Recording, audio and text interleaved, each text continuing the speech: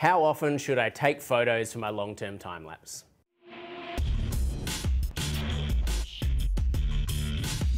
One of the most common questions we get at Photo Sentinel is how often should I take photos for my long-term time lapse?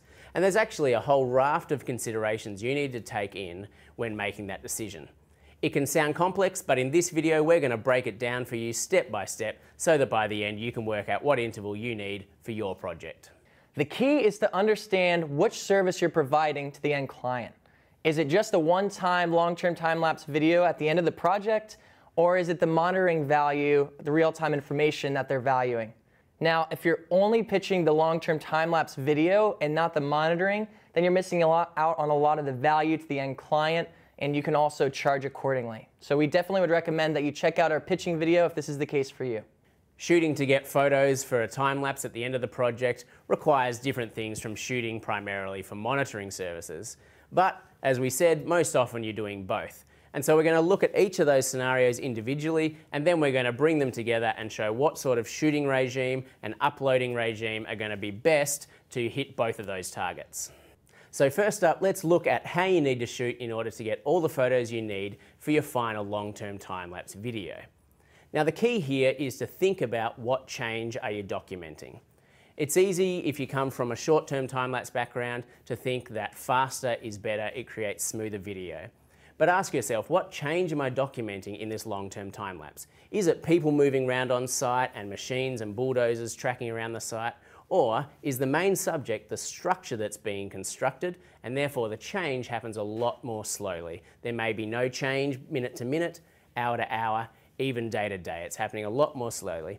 And so your requirement for shooting lots of photos actually drops down because you're trying to capture the change over time. Now, there are some times on construction sites where lots of change happens very quickly. And in those times, you're going to want to set a different interval. Say when there's a concrete pour or a crane is bringing some large prefabricated elements onto the construction site.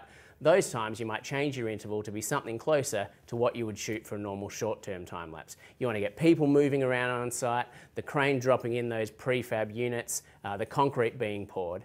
And so for long-term time-lapse, what you actually end up with is two different sets of intervals. One interval that you're using for 95% of the project, capturing the change in the structure that's being built, change that is happening very slowly. And then a faster interval for those unique events, 5% of the time, where change is happening much faster. And in that way, you're capturing both the sets of change across your long-term time-lapse project. Secondly, for long-term time-lapse is the principle of overshooting. So it would be a mistake to think, I need a 2-minute video at the end, 30 frames a second, that's 3,600 photos, and I'm going to distribute those photos evenly across the life of the project. And the reason that would be a mistake is because with long-term time-lapse, you're going to end up with a whole raft of photos you can't use. Say the electricians are working inside the building for 2 weeks, there's no change happening on the outside of the building. You get a week of rain where nothing happens on the construction site. The workers go on strike for a week. In winter, the first half of the day is filled with fog, you can't use those photos. In winter, the sun's a bit lower and it's shining into your lens in some photos. In winter, the days are shorter, and so you lose some of your photos at the start and the end of the day because the lighting conditions have changed. And then if you're unlucky, a spider builds a web across the window, and so until you can go out and clean it off, you can't use those photos. So for all these reasons and more, you're going to end up with a whole raft of photos that you can't use. By way of example, I edited a long-term time-lapse. I had about 4 minutes of footage, and after I'd cut out all the photos I couldn't or didn't want to use, it ended up in about a 30-second video. So that's 8 times as many photos were taken as I ended up using. So you always need to overshoot for long-term time-lapse. Now this principle of overshooting is countered by some of the restrictions that long-term time-lapse inherently has. For example, data usage. How much data are you or your client willing to pay for? Are you going to upload every single photo? If you are, you may not be able to take them as fast as you would like.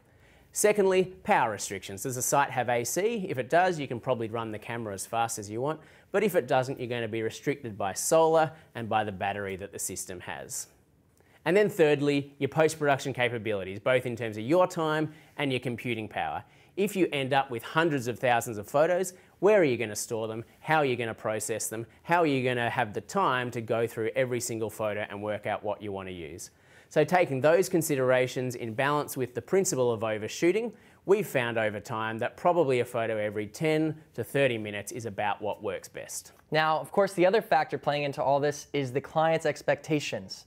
How often are they wanting a photo to be taken? Sometimes you might have a client that wants to take a photo very often, and the key is to understand why that is. And after you understand the why, perhaps maybe shooting a photo every 10 minutes meets the requirements. Now, in rarer circumstances, shooting every faster than that is required, and so you need to talk them through the power requirements, the data costs associated with making that happen for their project. Now, another important consideration for the intervals of long-term time-lapse is understanding the project monitoring value to the end client. You'll oftentimes take and upload a lot more photos for the project monitoring than you would for the actual, that you'll need for the actual long-term time-lapse. So it's important to understand the why of the project monitoring that the end client desires. Is it the subcontractors, seeing them on site? Is it understanding the change that's happening, seeing all of the cranes that are on site? You need to understand exactly what they need to be able to determine the interval for the project.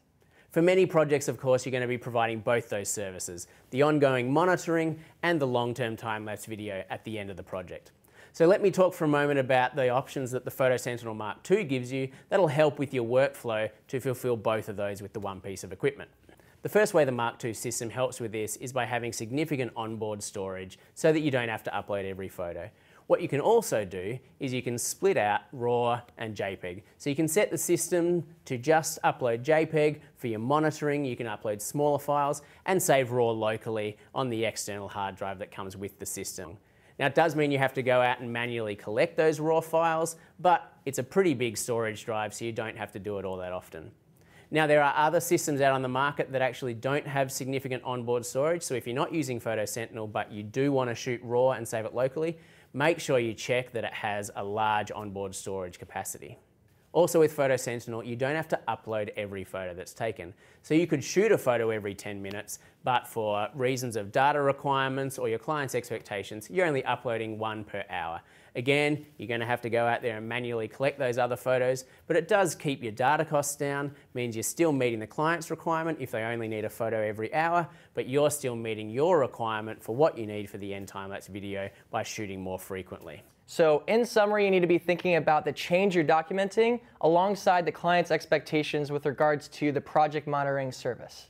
The one detailed calculation you're going to need to get into the nitty-gritty of is your data usage, because you don't want to blow out and have not budgeted for terabytes of data upload and suddenly find you've eaten into all your costs. So we've got another video that goes step by step through how to calculate your data usage and what to consider, so make sure you check that out.